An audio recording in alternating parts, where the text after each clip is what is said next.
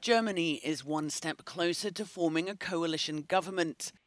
The traffic-light combination of the centre-left Social Democrats, the Greens and the pro-business Free Democrats have agreed to hold talks starting today. The leader of the Social Democrats, Olaf Scholz, says he now has a clear mandate to form a government. The German people have given us the mandate to form a government together, and the current polls are also reflecting that. This is the will of the people of this country. It's now up to us to implement it. It's a blow for the ruling Christian Democrats and for Angela Merkel's chosen successor, Armin Laschet. The speed of the progress in forming a new government has surprised many, but the Greens' Annalena Baerbock says she's convinced Germany can't afford a long wait. Since this is a completely new situation and also a sensitive situation for all parties, we're now making a proposal to the FDP to continue talking together with the SPD, FDP and Greens. And since, as I said, we cannot afford a long standstill, our proposal is to get this underway quickly. Our reporter Jonah Kalgren has the latest from Berlin.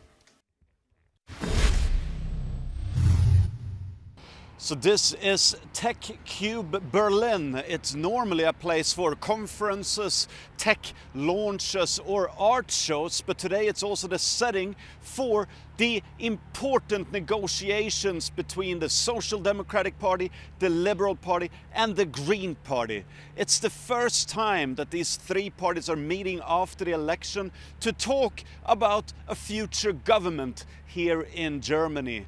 The Social Democrats are obviously going to lead this coalition, but they need the Green Party and the Liberal Party to join them to get a majority in the Bundestag.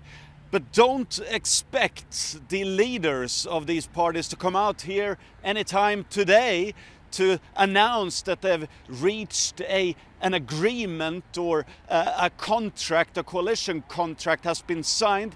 This is going to take weeks and weeks and perhaps even months.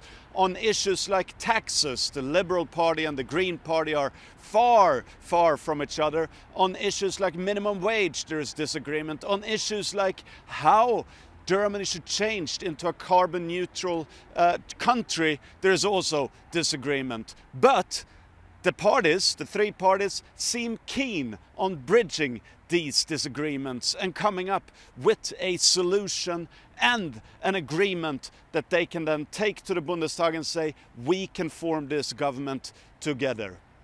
This is Jonah Kalgren, Euronews, Berlin.